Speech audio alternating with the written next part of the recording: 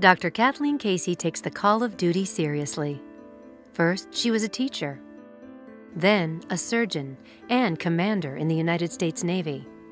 Today, she runs Operation Giving Back, providing 150,000 patients a year with free surgical services in countries near and far.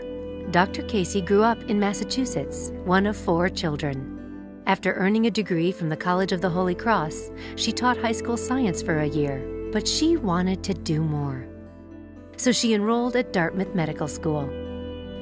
After training at Seattle's Virginia Mason Medical Center, Dr. Casey served as a general surgeon in the Navy. 3 tours of duty would take her to Rhode Island, Washington State, Japan, and beyond. In 1998, she traveled to Guatemala in the wake of Hurricane Mitch.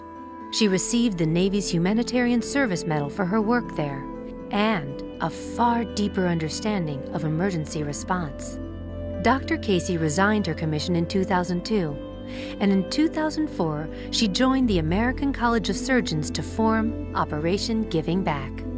Operation Giving Back works as a clearinghouse, helping to match surgeons with volunteer opportunities throughout the world.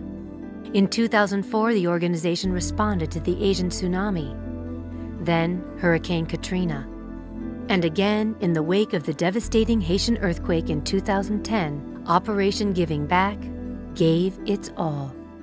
Dr. Casey realized that many surgeons acting on impulse to jump on a plane to help were arriving in Haiti without firm contacts or direction. Acting quickly to help those volunteers and others, Dr. Casey was instrumental in restoring order and improving the delivery of care to a shattered nation. Her efforts haven't gone unnoticed. The International College of Surgeons recognized Dr. Casey with its first Humanitarian Service Award in 2010. But Operation Giving Back isn't the only way that Dr. Casey contributes to the healthcare community. She is a founding member of the Alliance for Surgery and Anesthesia Presence and is active in many professional organizations. She has been invited to contribute to countless committees and teams, and she speaks and writes often on volunteerism and global medicine. Here or afar, when duty calls, Dr. Casey answers with wisdom, compassion, and a global view of medicine's power to heal.